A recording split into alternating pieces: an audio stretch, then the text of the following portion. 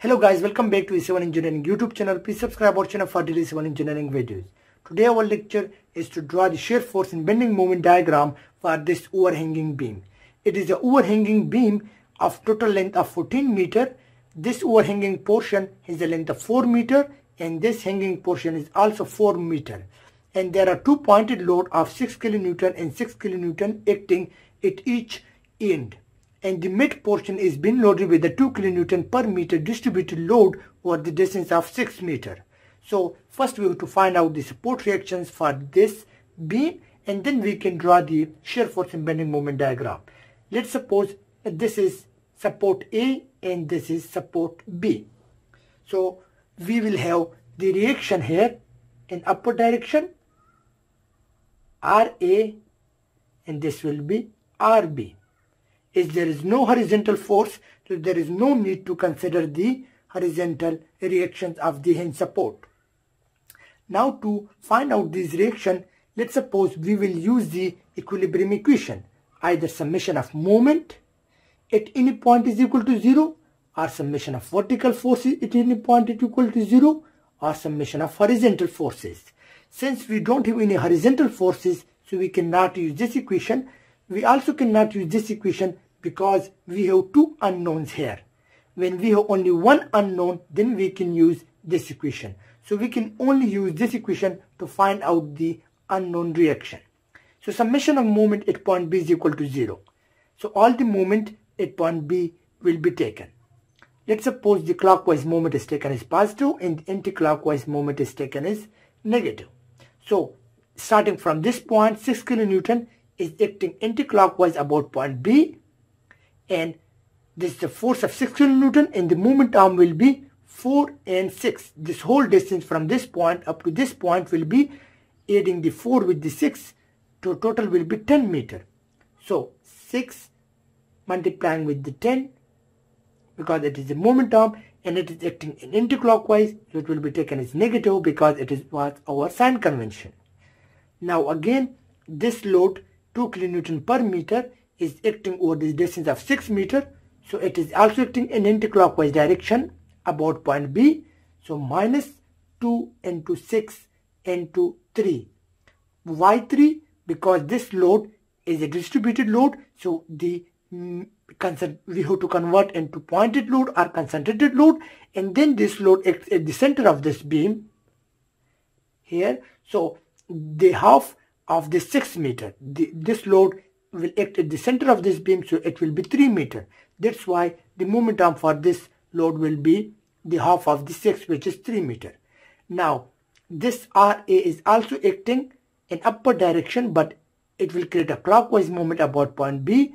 RA into the moment arm for the RA will be this distance 6 meter. So it is RA into 6. And also this load is acting in clockwise direction, so this will create clockwise moment.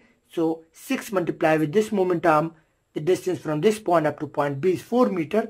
So it is also plus 6 multiplied with the 4 equal to 0. Summation of all moment we will take into account about point B.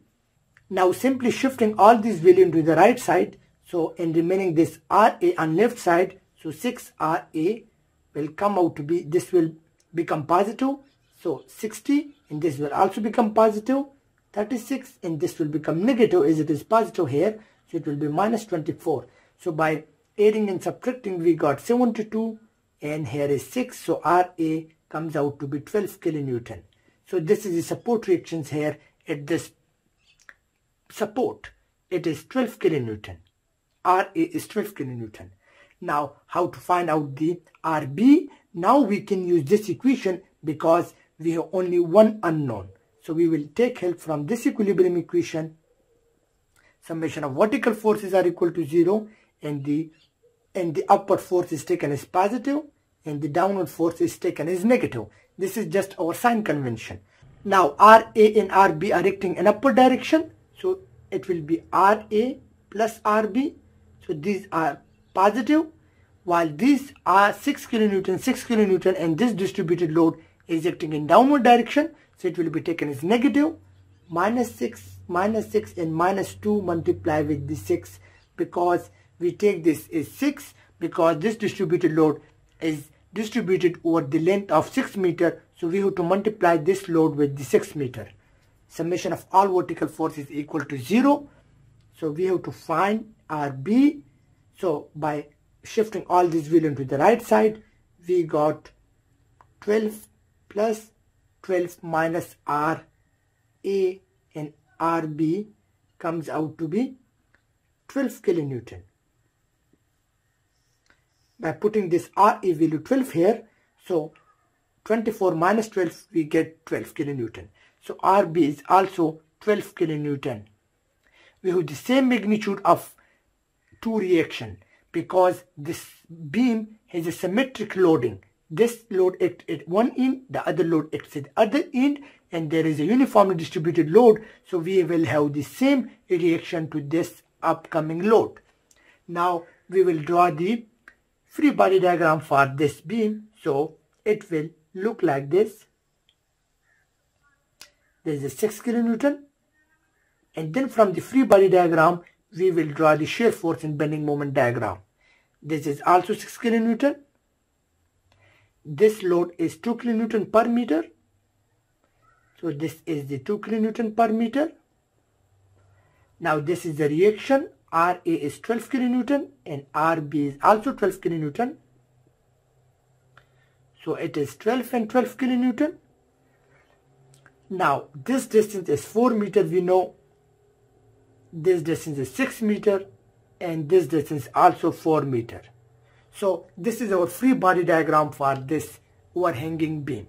Now we can draw the shear force diagram. So we draw the reference lines.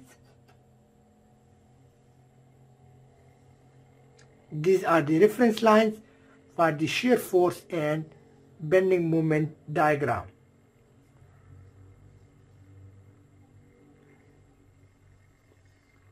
So here we can write shear force diagram in the unit of kilonewton,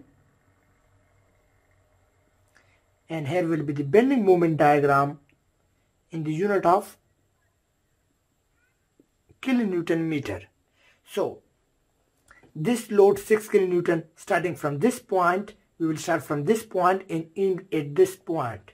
So 6 kilonewton is acting in negative direction, so it will be acting downward, so it will be negative. This is a 0 reference line for the shear force, so it is acting downward 6, so it will be minus 6.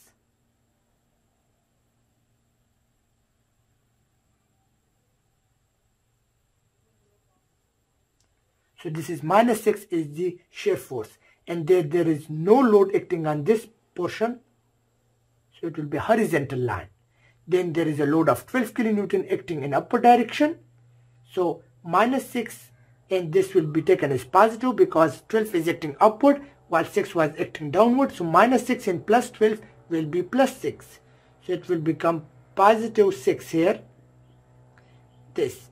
Now there is a distributed load of 2 kilonewton per meter over the distance of 6 meter, so I will just multiply this 2 with the 6. So 2 multiplying with 6, we got 12, and this 12 is a load acting in downward direction, so it will be minus 12. So plus 6 and minus 12 will be minus 6. So again we have minus 6 here. There is a reaction of 12 kilonewton acting in upward direction, so it will be minus 6 adding with plus 12, so it will bring again here to the plus 6. Because 12 acting in upward direction, so it is positive, while this is minus 6, so adding the minus 6 with the plus 12, we get plus 6. Again there is no load, a straight line, and there is a 6 kilonewton acting load acting downward, so it will be minus 6, so it will come out to be 0 here. So this is the shear force diagram for this beam. Now this shear force is acting downward, so it is negative, this is positive, this is negative, and this is positive. The shear force boxes which are acting and above the 0 line will be taken as positive, and the below will be taken as negative. From these shear forces we will draw the bending moment diagram. So the area of the shear force box will give us the bending moment value. The area of this shear box will be the bending moment value. Let's suppose this is A1, the area of this box.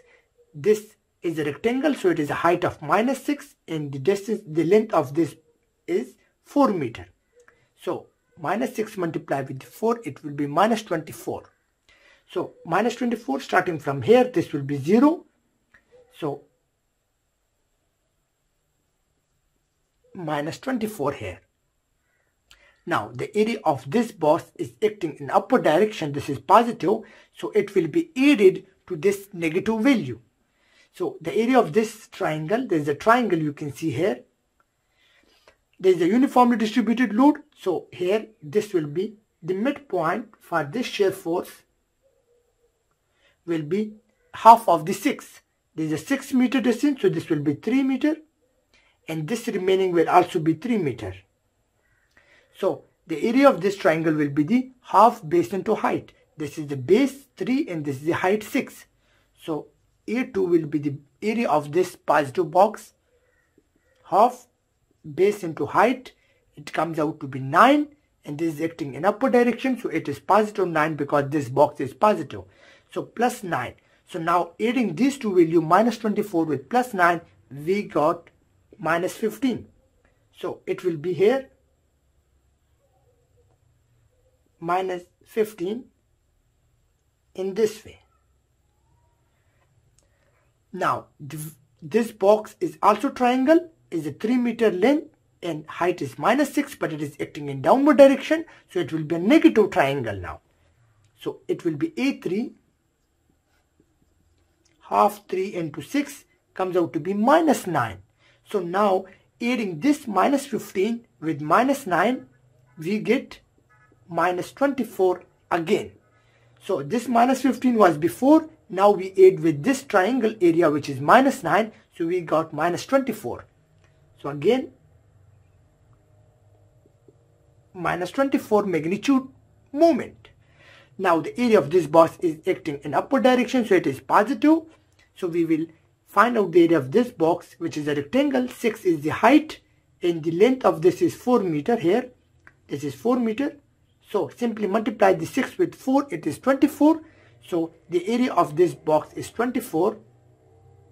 So we will add this 24 because it is positive in upward direction with this negative 24. So -24 with this plus 24 will cancel each other. So we will have 0 here. So this is the bending moment diagram for this overhanging beam. Now one thing should be noted. This was the 0-degree line, horizontal line, shear force. So this was the 1-degree line. It was a linear line. Now this is a 1-degree line, linear line. So this bending moment will be a 2-degree line. This will be a parabola. Similarly, this was a 0-degree line, so it will be a 1-degree line. So always keep in mind that the bending moment diagram should always be 1 degree greater than the shear force diagram. By degree, I mean that the line inclination and the angle through which we will draw our line. If the shear force is a 2-degree line, then we will draw our bending moment as a cubic line. Hope you guys understand, and don't forget to subscribe our channel for daily civil engineering videos. Thank you for watching our video.